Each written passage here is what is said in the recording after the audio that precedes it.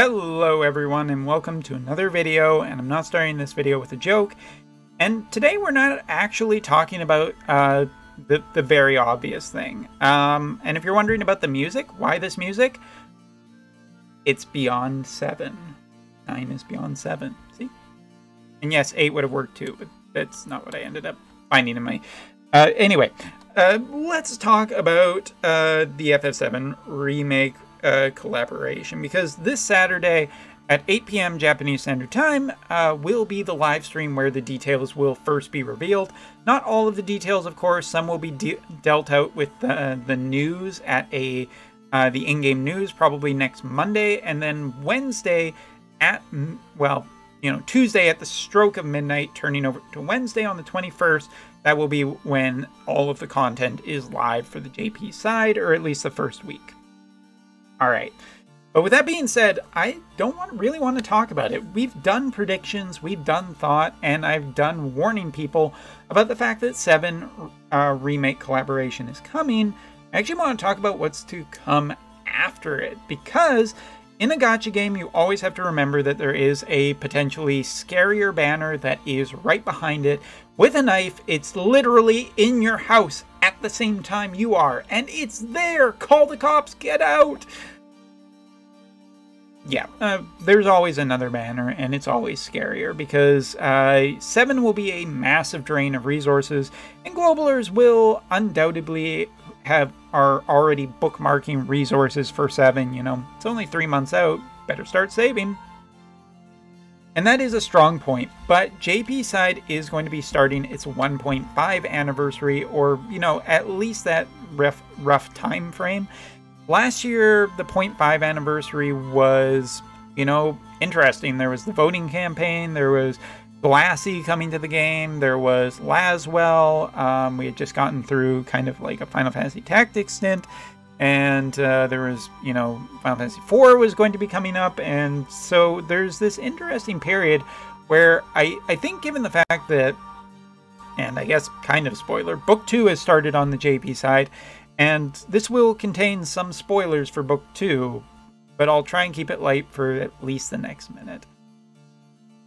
I think that we're going to see a really big story character banner almost immediately after Final Fantasy VII has come and gone, and that is potentially more important to get than 7 and 7's characters. 7's characters hold a lot of nostalgia for people, but you should never underestimate a very, very powerful story character. Mont, for example, was a kind of a big step for tanks after Final Fantasy X collaboration had come and gone.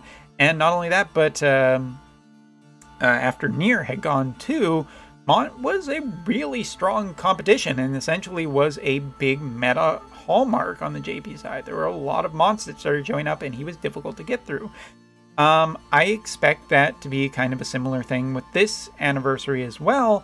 My personal bet is probably on Jaden coming to a very, being a double cost unit shortly after Final Fantasy VII has come and gone. And I expect him to be a major jump in terms of what DPS can do at a range. I think that he will be a major step up for range units as a class.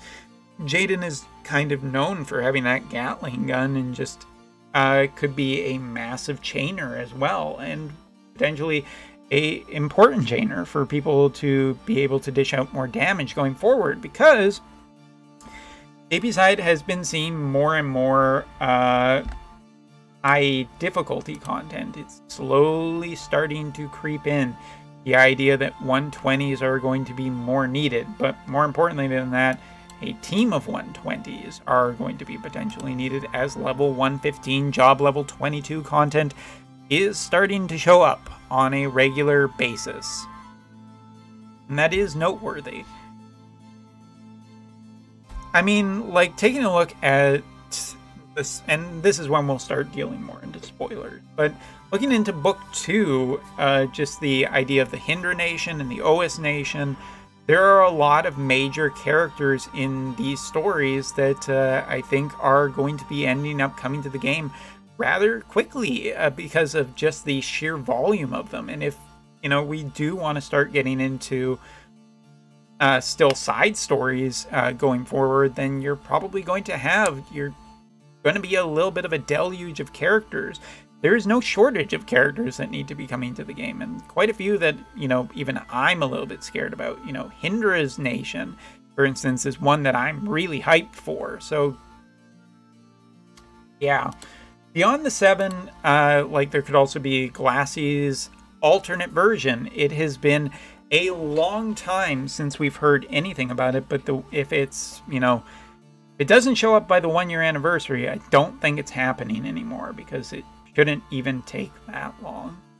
There's also just more of a general introduction of these non-Limit Burst characters, like Ramir here, and Cowlet. Both of those characters who recently came to the JP side, short of not having Limit Bursts, are actually really solid characters, but still appear in the gacha, diluting the gacha pool after their focus banner is gone. Somebody even said to me once, well, Umbra, sure, Ramir is in there, but if you wanted Velric, well, Velric is, I mean, like, they both have up rates on the banner.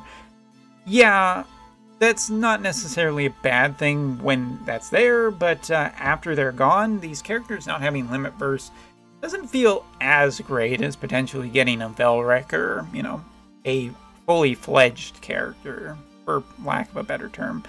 Sorry, everybody, but those non-Limit Burst characters hurt my soul, especially Thancred. But yeah, taking a look at it, there's also the implications upon guild banners, potentially getting, you know, character shards for these characters while they are around. Gold banners are a way for you to just get character shards without having to spend any resources or potentially having get the character. Some people didn't like the hard quest for new characters once they came to the game because, oh, if I don't get the character, well, then I can't get the character shards when he first comes out. Yeah, that is a problem. By the way, this is what it looks like a lot of the time, except it's all blue. So yeah, honestly, I mean, like, it's important to remember that 7 is a pretty big hype moment for the community in general, because there is a lot of potential for a lot of cool stuff. This is what it looks like most of the time for anybody. For all you globalers who are looking forward to gold banners, what it looks like, but ooh, the chance of getting like a UR shards for just gold is really nice. Yeah, I mean, it's just it's fine to be excited for 7 and all of the stuff and potentially 4 characters and all of that, but you should also take just, you know, a moment and remember that there is going to be stuff after it, and I do think it's going to be pretty major stuff after it. With an half anniversary coming after, something big will be coming. We just don't entirely know what yet, but plan your resources.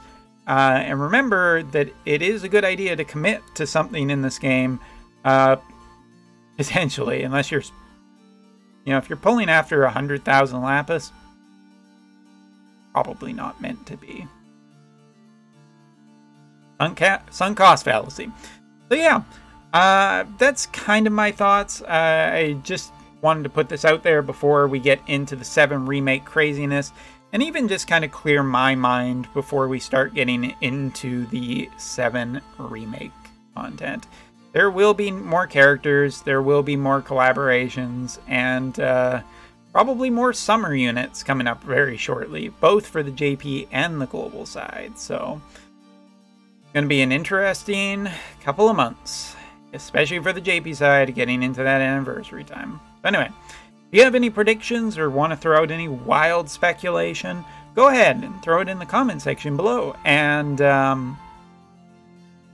Sephiroth is not coming. Yuffie is definitely. It's 99.9% Yuffie. It just is.